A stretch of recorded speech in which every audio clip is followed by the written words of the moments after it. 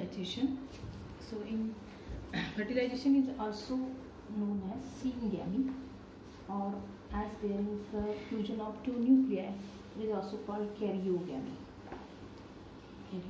Fertilization can be defined as the fusion of male gamete, haploid male gamete, with that of haploid female gamete to form diploid zygote.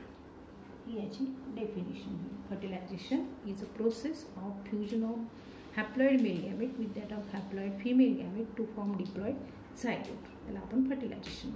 In case of human being, the fertilization is internal, complete process that takes place inside the body. So fertilization in human being, it is internal one, and this process, it of a site of this fertilization is the ampulla region of fallopian tube. fallopian tube किंवा ओव्हिडक्ट मध्ये जो अँपुला हा part आपण पाहिला होता, त्या ठिकाणी secondary oocyte हा येऊन थांबतो, रिसाइड होतो त्या ठिकाणी, आणि त्यानंतर मग स्पर्म तिथे पोहोचले की त्या फर्टिलायझेशन हे अँपुलामध्ये होतं. तर ही प्रोसेस कंप्लीट, फर्टिलायझेशनची जी प्रोसेस आहे ते ती ह्या अँपुलामध्ये होईल. तर ही प्रोसेस कशी होते ते आपल्याला 3 वेगवेगळ्या स्टेपमध्ये पाहायचे. याच्यामध्ये तीन स्टेप्स होती. First step is the movement of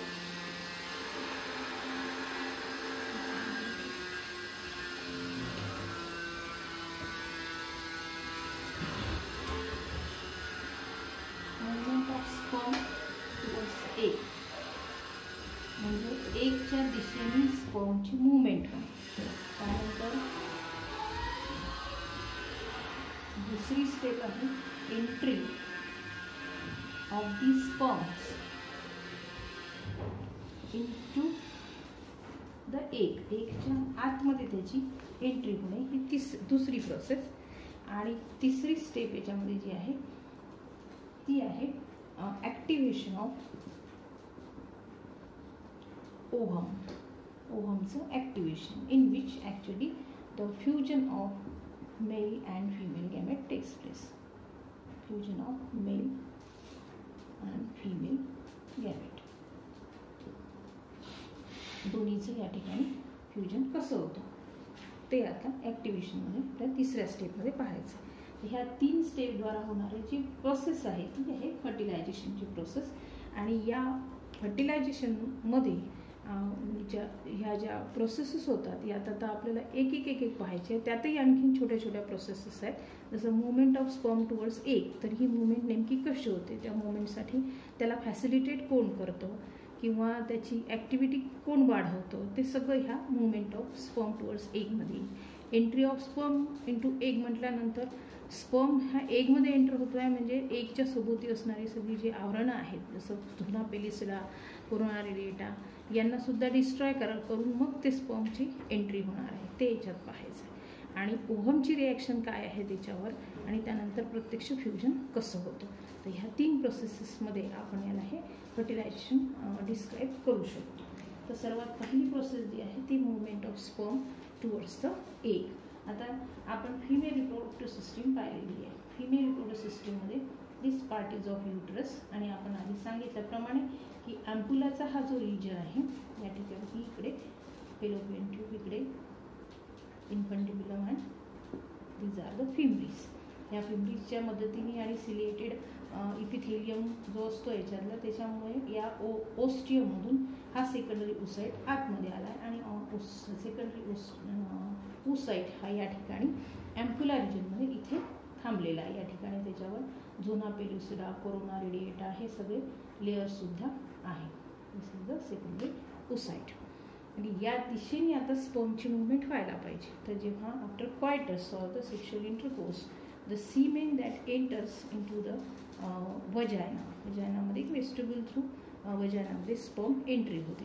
आपण पाहिलेलं आहे की इन अ सिंगल इजॅक्युलेशन, एका इजॅक्युलेशनमध्ये साधारणपणे सीमेन असतं 2 to 4 ml.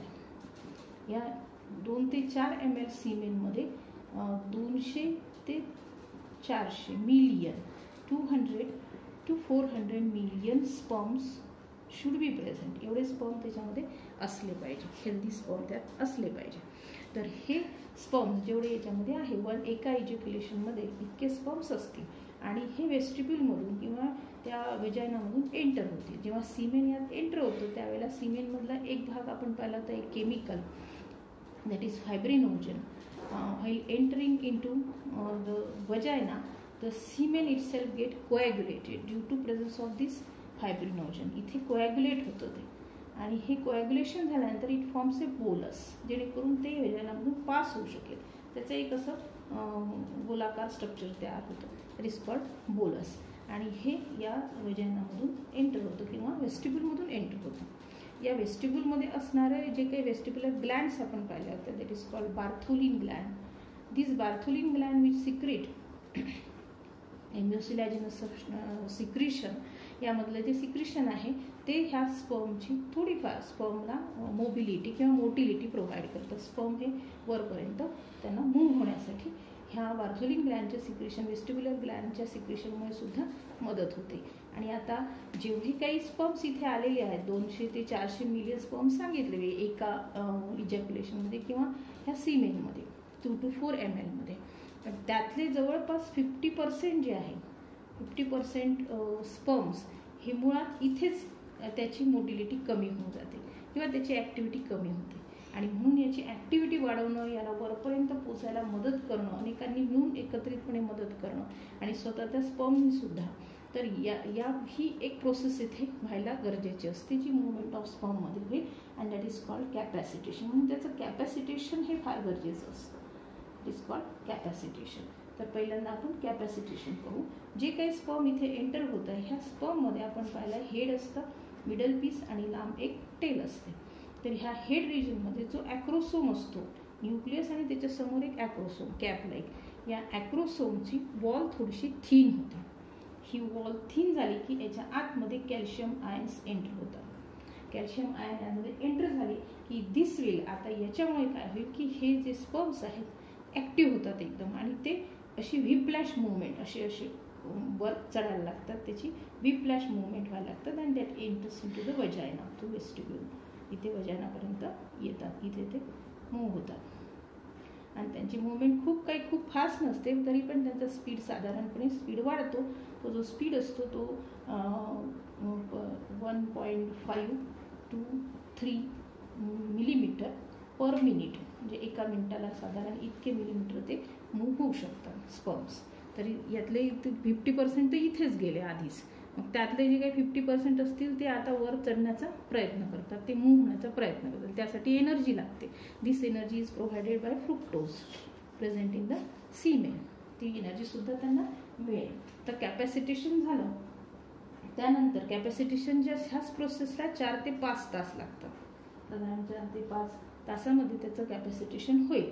मात्र कॅपॅसिटेशन झाल्यानंतर जर ते ओव्हिडक्टपर्यंत पोहोचले तर मात्र ओव्हिडक्टपर्यंत जायला, एकदा ते कॅपॅसिटाईज झाले की तिथपर्यंत जायला जास्त वेळ लागत नाही. 5 मिनिटातच ते इथे ओव्हिडक्टमध्ये पोहोचू शकतात, म्हणजे ओव्हमपर्यंत पोहोचू शकतात. फक्त ह्या कॅपॅसिटेशन या प्रोसेसलाच वेळ लागते. आणि याच्यासाठी सगळेजण एकत्रित मदत करत आहेत. जसं बार्थोलिन ग्लँडनी सिक्रेशन केलं त्याच्यामुळे सुद्धा याची मोटिलिटी वाढली. त्याच्यानंतर व्हजायना थ्रू ते पास होतात. व्हजायनामध्ये लुब्रिकेशन आहे, त्याच्यामुळे ते सहज वर चढू शकतात. एवढंच नाही तर इथे असणारी जी ओव्हिडक्ट आहे किंवा हे युट्रस आहे याच्यामध्ये मायोमेट्रियम आहे, स्मूथ मसल्स आहे या ठिकाणी. तर ह्या स्मूथ मसल्सला फिमेलची, म्हणजे ह्या फिमेलची जी काही पिट्युटरी ग्लँड आहे त्या पिट्युटरी ग्लँडकडून एक हार्मोन रिलीज होतो, दॅट इज कॉल्ड ऑक्सिटोसिन. आणि हा ऑक्सिटोसिन हार्मोन युटेरसच्या ज्या मायोमेट्रियल लायनिंग आहे ह्याच्यामध्ये असणाऱ्या मसल्सला आणि या ओव्हिडक्टच्या सुद्धा मसल्सला कॉन्ट्रॅक्ट करतात. आणि ही कॉन्ट्रॅक्ट व्हायला लागले की sperm will drive now towards the ओव्हिडक्ट through this uterus. वजायनाकडून ते युट्रसमध्ये, युट्रसमधून इकडे ओव्हिडक्टकडे ते पास व्हायला लागतात. कदाचित 2 ओव्हिडक्ट जे आहेत त्यापैकी एकाच ओव्हिडक्टमध्ये एका वेळेला ओव्हम असतो ओव्ह्युलेशन झाल्यानंतर. काही स्पर्म्स इकडे सुद्धा जाते, त्यामुळे ते कन्सिडर करायचे नाही पुन्हा. मग त्यातलेही काही स्पर्म्स हे इथपर्यंत पोहोचतात. प्रत्येक वेळेला त्याची कपॅसिटी वाढवण्याचा प्रत्येकजण प्रयत्न करतो. तर बघू आपण एक जसं आता याच्यामध्ये आणखीन एक तिसरा घटक, एक घटक सांगितला फ्रुक्टोज, जो त्याला फूड प्रोव्हाइड करतो, एनर्जी प्रोव्हाइड करतो.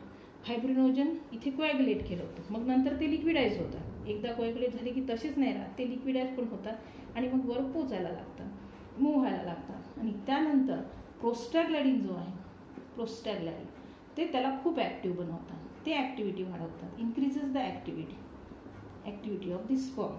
ते त्याला ॲक्टिव्ह बनवायला लागतात. आता ते भराभर, आणि शिवाय हे मस्क्युलर कॉन्ट्रॅक्शन, युट्रिन कॉन्ट्रॅक्शन, ओव्हिटिकल कॉन्ट्रॅक्शनमुळे ते स्पर्म आता ग्रॅव्हिटीच्या विरुद्ध दिशेने मूव्ह व्हायचं आहे, त्याच्यामुळे ते असे वर मूव्ह व्हायला लागतात आणि जवळपास ओव्हिडक्टपर्यंत पोहोचेस्तोवर आता ते कॅपॅसिटाईज झाले म्हणजे ते फास्ट मूव्ह होतील, ते एकदम ॲक्टिव्ह होतात. म्हणजे त्याला आपण एक्स्ट्रा ॲक्टिव्ह म्हणून वाटल्यास ते becomes extra active and they move towards the ओव्हिडक्ट through this uterus.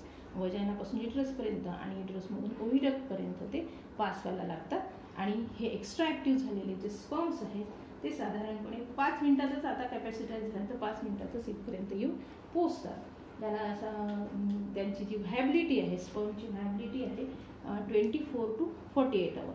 मात्र ओव्हमची व्हायबिलिटी ही फक्त 24 आवरची आहे, ही ओव्हमची आणि ही स्पर्मची. त्यामुळे स्पर्म्सला it has to fertilise the ovum as soon as ovum decide into the after ovulation into the ॲम्प्युला. 24 तासाच्या आत ह्या स्पर्मकडून ते फर्टिलाइज झाले पाहिजे, अदरवाईज ओव्हम हा डिसइंटिग्रेट म्हणजे ओव्हम हा कामाचाच राहणार नाही, तो इथून युटरसमध्ये चालला येतो आणि नंतर वजायनल ब्लिडिंग थ्रू तो पास होतो. त्याच्यामुळे इथे ओव्हम तयार झाल्यापासून, ओव्ह्युलेशन झाल्यापासून फक्त 24 तासाच्या आत त्याला कॅपॅसिटाईज झालेल्या स्पर्मकडून फर्टिलायझेशन याचं झालं पाहिजे. So this is necessary for this one. तर ही झाली पहिली process, movement of sperm towards the egg.